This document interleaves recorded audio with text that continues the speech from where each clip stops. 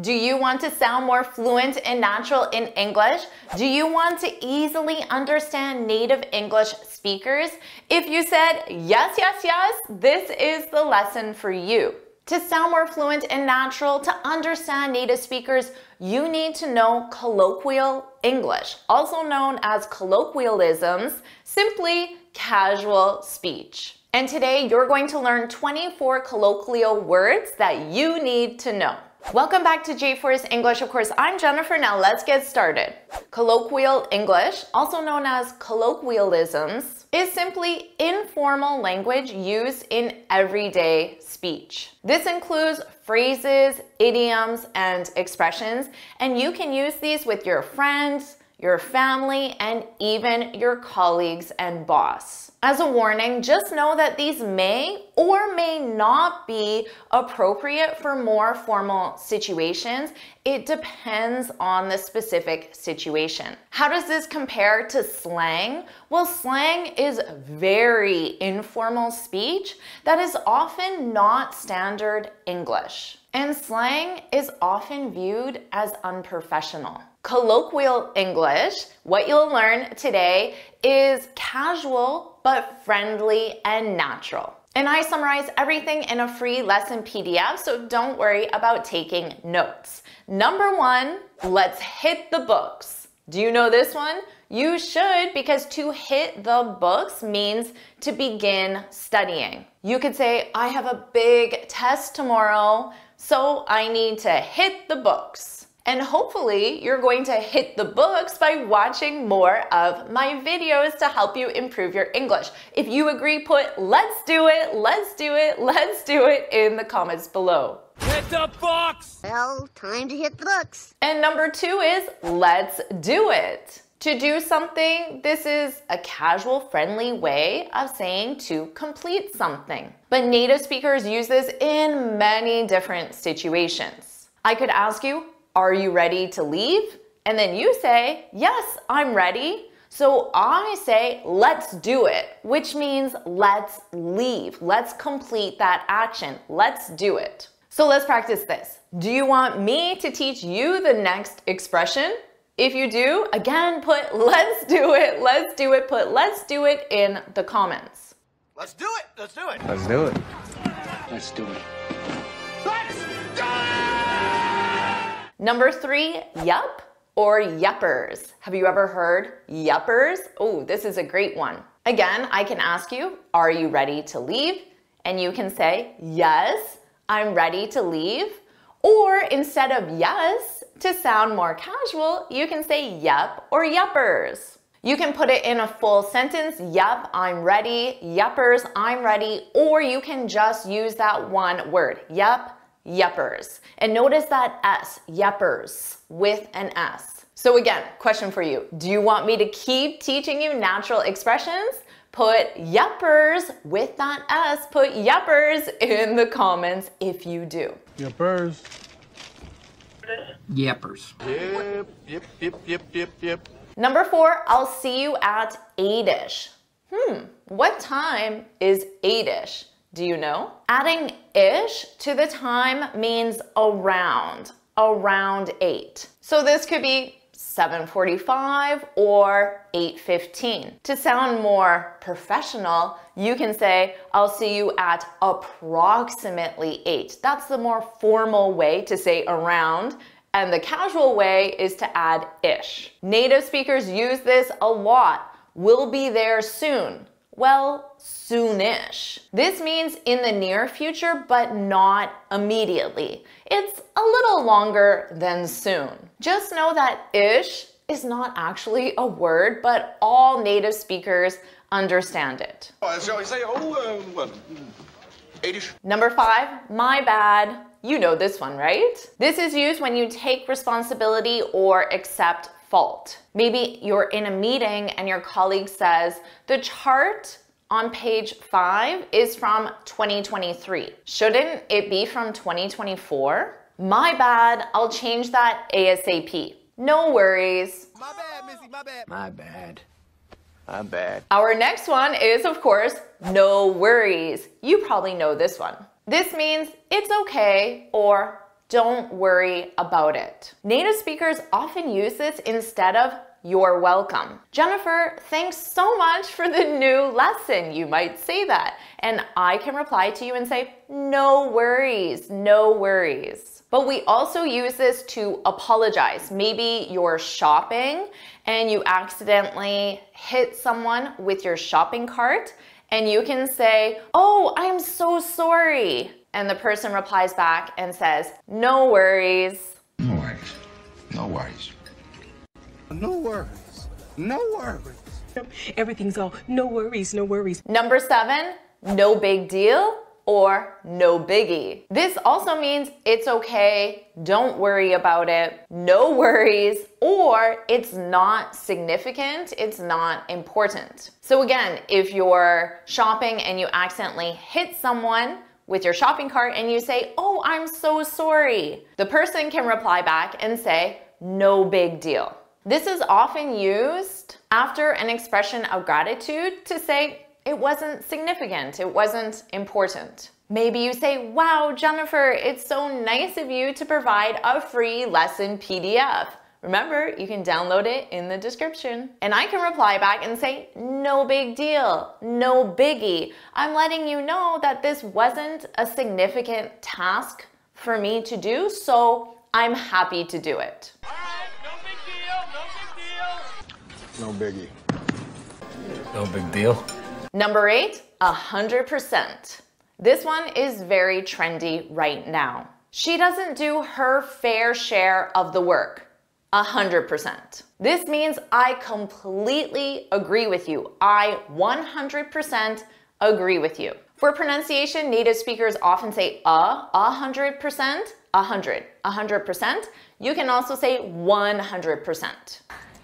Yeah, agreed. 100%. Absolutely agree. 100%. Number 9, I'm really into yoga. What about you? What are you into? To be into something, this is when you enjoy doing something. You have a strong interest in something. This question is commonly used when you're getting to know someone. So if you're on a first date, you can ask the person, so what are you into? And he replies back and says, I love rebuilding cars. It's my passion. Just notice a verb of preference, love, is commonly used to reply to this question. So what about you? What are you into? You could say, I'm really into learning English with JForrest English. Aw, thanks so much. Notice that structure. Verb to be, I am, into, and then you have your verb with ing, learning English. If that describes you, again, put let's do it, let's keep learning, let's do it, put let's do it in the comments. Right now, I'm into yoga. I'm really into fashion. Number 10, let's Uber it. What does this mean? This means let's take an Uber. Native speakers frequently turn nouns, Uber, into a verb. A native speaker would commonly say, I'll email you, I'll WhatsApp you, I'll Zoom you, using them as verbs. Remember, you have to conjugate the verb with the subject and time reference. Last night, we Ubered to the conference. Last night, we took an Uber to the conference. I Ubered. What'd you Uber? I'll email you the address. Number 11, that's wild. This is used to show surprise, amazement, or astonishment. A lot of Ubers won't accept my ride because I live outside of the city. This is true. You can reply back and say, that's wild, which means I'm surprised. That's wild. That's wild. Number 12, really? With a question, really? This is also used to show surprise, amazement, or astonishment. I don't get Uber Eats. It won't come to my area. Also true. You can reply and say, really? And you can even add, that's wild. Put them both together. Really? Really, really. Number 13, shoot. This means ask your question. Jennifer, I have a question about number 11. Shoot. Ask me your question. Jennifer, can I ask you a question about number 5? Shoot. Yes, you can ask me your question. Number 14, give me a shout. First, notice in the last one, shoot, pronunciation, oot. This one, out, shout, shoot, shout. This means call me or contact me. Give me a shout when you land. Give me a shout at 8-ish. Give him a shout. Give us a shout. If he pops out, give me a shout. Number 15, can you flip me the invite? To flip means to send electronically. You flip someone something, just like you send someone something. Can you flip the team, someone, the invite, something? You can also flip something to someone. Same with send something to someone. Can you flip the invite, something, to the team, someone? Number 16, now let's look at the invite. Can you flip me the invite? Invite is a shortened form of invitation. To invite is a verb. She invited the team to the party. An invitation is a noun. Have you sent out the invitations for the party? An invite is a noun. Have you sent out the invites for the party? Notice, because it's a noun, it has a singular or plural form. I have to send you an invite. I can send you an invite if you want. Number 17, I'll flip it to you in a sec. In a sec means in a second, which is a short period of time, soon. You can say, I'll be there in a sec. You can also get someone's attention by saying, do you have a sec? Do you have a small amount of time? Maybe a few minutes in this case. And I can reply back and say, yep, yepers. Here in a sec. Wait you in a sec. Oh, wait a sec. Number 18, she's a newbie. A newbie is a new member of a team or a group. You might say, can you show Sarah how to file the reports? She's a newbie. Or your boss might say, keep an eye on the newbies while I'm gone. What about you? Are you a new member of this community? Have you recently subscribed or started watching my videos?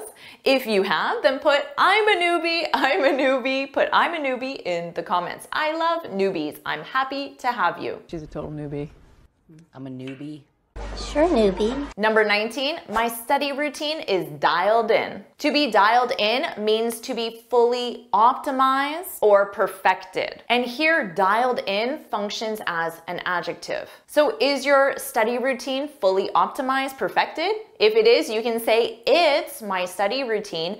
It's dialed in. If not, you can say I need to dial it in. In this case, it's the verb. I need to dial it in. I need to perfect it, optimize it. How dialed in were you? Number 20, I'm crushing it. To crush something means to do a great job. So if you're enjoying this video, you can say, Jennifer, you're crushing it. You're doing a great job. Do you agree? If you do, put crushing it, crushing it, crushing it in the comments. This is a verb. So in the past simple, you would say, I crushed the job interview. I did a great job. I'm crushing it. Yeah, I'm really crushing it. Exactly. See? I'm crushing it. Number 21, I'm loving it. You probably recognize this because of McDonald's. McDonald's slogan is I'm loving it. And notice lovin' in loving it. Now, this technically breaks an English grammar rule because love is a stative verb. So you would say, I love this song, even if the action takes place right now. But McDonald's popularized this, so now it's very friendly, casual, and acceptable to say, I'm loving this song. And by putting it in the present continuous, it emphasizes that the action is taking place now. I love it. I'm loving it. I'm loving it. I'm loving it. Number 22, learning English is a piece of cake. You know this one, right? To be a piece of cake means to be very easy. Maybe learning English is a piece of cake when you have a great teacher. If you agree, you can say 100%. So put that in the comments. It's a piece of cake. Piece of cake. It's a piece of cake. It's a piece of cake. Number 23, we shot the breeze in the elevator. To shoot the breeze, this is to make small talk, so to have casual, light-hearted conversation. Notice those conjugations, shoot, but in the past, shot, And the past participle, shot. You might say, my neighbor and I always shoot the breeze when we take out the garbage. We see each other and we have a light-hearted conversation. We shoot the breeze. And finally, number 24, you're on fire. To be on fire, this means to perform well, to do a great job. I could say, you just added 24 common and natural expressions to your speech. You're on fire. So let's celebrate this. Put I'm on fire, I'm on fire. You just did an amazing job. Put I'm on fire in the comments. Do you want me to keep teaching you more natural expressions? If you do, put more in the comments below. And of course, make sure you like this video, share with your friends, and subscribe so you're notified every time I post a new lesson. And you can get this free speaking guide where I share 6 tips on how to speak English fluently and confidently. You can click here to download it or look for the link in the description. And you need to add these phrasal verbs to your vocabulary right now, so watch the video.